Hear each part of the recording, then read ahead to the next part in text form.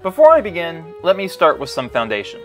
Kingdom Hearts 1.5 includes 2 games and a movie released for $60 in 2013 on the PS3. Kingdom Hearts 2.5 includes 2 games and a movie released for $60 in 2014 on the PS3. Kingdom Hearts 2.8 includes 2 games and a movie released for $60 in 2017 on the PS4. Kingdom Hearts 1.5 plus 2.5 includes 4 games and 2 movies released for $50 in 2017 on the PS4. Kingdom Hearts The Story So Far includes 6 games and 3 movies released for $40 in 2018 on the PS4. Kingdom Hearts All-in-One Package includes 7 games and 3 movies released for $100 in 2019 on the PS4. If you buy every single bundle, not that you should or need to, the total cost comes out to $370. This does not include tax, discounts, or costs for the original games on their original consoles. Out of all of these deals, the last one, the all-in-one package, is the best. It's the same thing as The Story So Far, but it also includes Kingdom Hearts 3, which is why there's a $60 increase, as well as exclusive digital bonuses. If you haven't gotten into the series by January 2019, then get this digital bundle. It is the best deal. There's nothing else to it. Just that. Again, all of these bundles were made in the name of convenience, trying to get new fans into the series and allowing old fans to keep all their games on the same console. So let the record show that I understand that, and I get that, and I respect Square for doing it. October 5th, 2017 marked the day that Square Enix announced the 5th and newest Kingdom Hearts bundle, The Story So Far. It includes the 1.5 plus 2.5 and 2.8 discs together for $40. It is also a US exclusive. This announcement is really the reason why I'm making this video, because it's a problem and needs to be thoroughly talked about.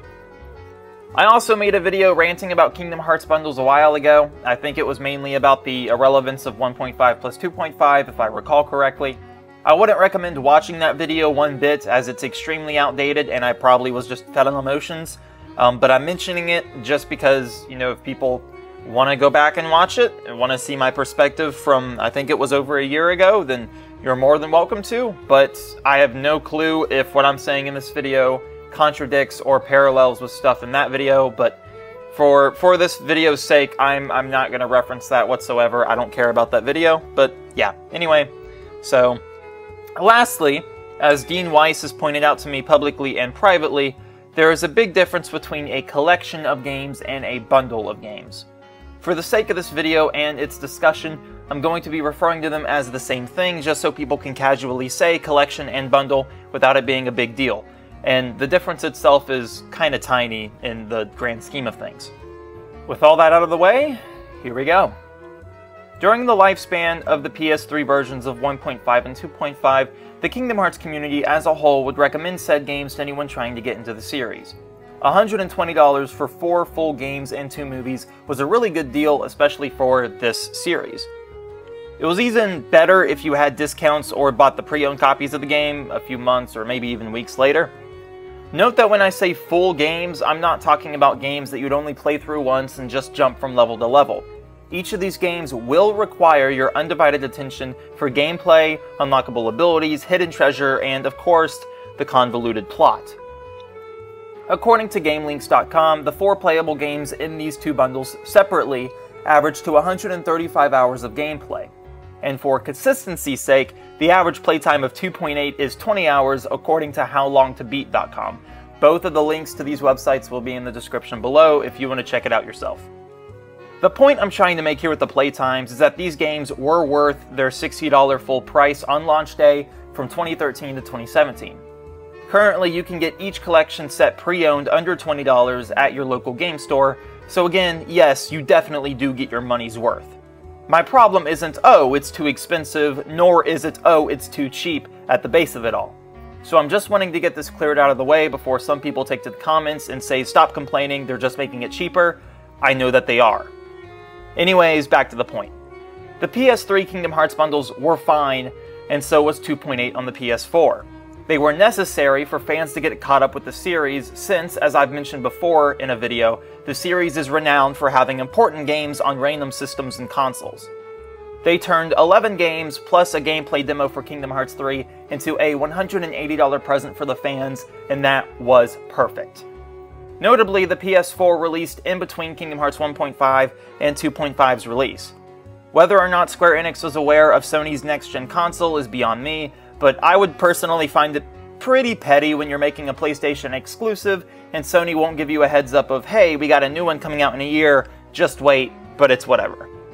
If I was Square Enix, I probably would have just delayed the bundle for next gen, which was only a couple months away, since that's what they did for the 2 bundles later. But Square is known for making bizarre marketing choices, and yeah, but I digress.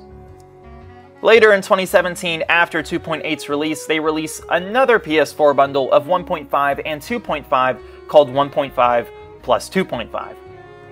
Content-wise, it's the exact same as the PS3 variations. The only difference would be performance rates and the actual application itself on the PS4 menu. While these things are what qualify games as for ports, you need to know that they would be considered a port of a port, since 1.5 and 2.5 were porting their respective games onto the PS3.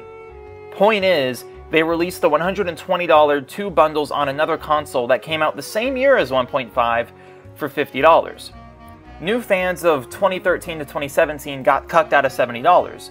Sure, $70 can considerably be pocket cash over the course of 4 years, but new fans, the people who these bundles were mostly for, lost money, and I feel bad for them. If I recall, during the week that Kingdom Hearts 3 got an official release date that delayed it to 2019, Square Enix also announced that they'd be releasing a digital bundle of Kingdom Hearts 3, 2.8, 2.5, and 1.5 for $100. This is the all-in-one package bundle that I talked about before that's releasing for $100. Currently, it is the best deal on the market in terms of which Kingdom Hearts bundles to buy and own. Up until this point, 1.5 plus 2.5 and 2.8 were not sold together. They were 2 separate discs that sold for $110 together on their respective launch days. That's $110 for 5 games. The Kingdom Hearts 3 gameplay demo, which some like to call a separate game even though it's only 2 hours long, and 3 movies, versus the $180 that the 2013 to 2017 new fans spent for the PS3 variations of 1.5 and 2.5 and the PS4 pack of 2.8. So there you have the $70 loss that I mentioned earlier. If you fit into that latter group of people who also laid $50 down for 1.5 plus 2.5, then you paid $230 versus the easier $110. Suddenly, that $70 loss became a $120 loss. That might sting a bit more now, and when you think about it content-wise, what did you lose $120 for? It's all the same product. You lost $120 because a game went from the PS3 to the PS4. I can't imagine how many people would find that logically fair for the consumer. Personally, I find that a perfect example of poor and bad marketing. As I said earlier, October 5th, 2017 marked the day that Square Enix announced yet another bundle called The Story So Far. This one included 1.5 plus 2.5 and 2.8 for $40. So for the people who have bought the previous 4 bundles that we as a community encouraged to do so from 2013, you've lost $190 under 5 years, and as I stated at the beginning of this video, that does not include tax or discounts or anything else that kind of fits into that. For the people who only bought 1.5 plus 2.5 and 2.8 that we as a community encouraged you to do so from 2017, then you've lost $70 under 2 years again, not including tax or discounts. If you buy The Story So Far and Kingdom Hearts 3, you might lose a couple bucks worth for tax, but that's about it. There may really only be dimes in between your cut loss here, but if you get those games separately rather than If you get those games separately, rather than the January bundle, which is the all-in-one package, then you lose out on that free digital exclusive bonuses that I mentioned at the beginning of the video.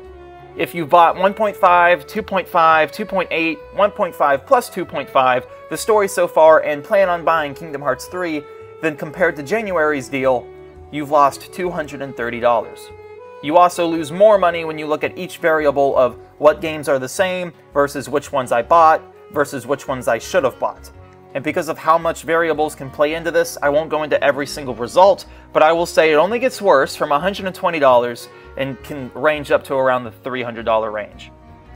For collectors and the new fans of 2013 to 2017, I'm at a loss for words. I'm sorry that we as a community encouraged you to get these bundles. We honestly thought that they would be the best ways to jump into the series. Now, while it's not an excuse, there wasn't any sort of promise from Square Enix in 2013 that they would remake the same bundle at least 3 times for a cheaper price.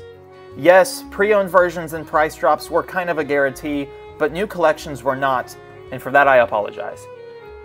Well, whew, if you made it this far to the end of the video, thanks for sticking around. If you want to see my on-the-spot discussion with people on Twitter, the entire Twitter thread is in the description for you guys to check for yourself. As well as those 2 websites that I mentioned earlier, they're still in the description. And yeah, as far as I can tell, no one blocked me or anything from that Twitter debunkle, and I didn't block anyone either. So, but yeah, you guys can go through that, see what I said, see what other people said. You can make your own opinions on the whole bundle stuff, but this video is just my organized 2 cents of... 2 cents.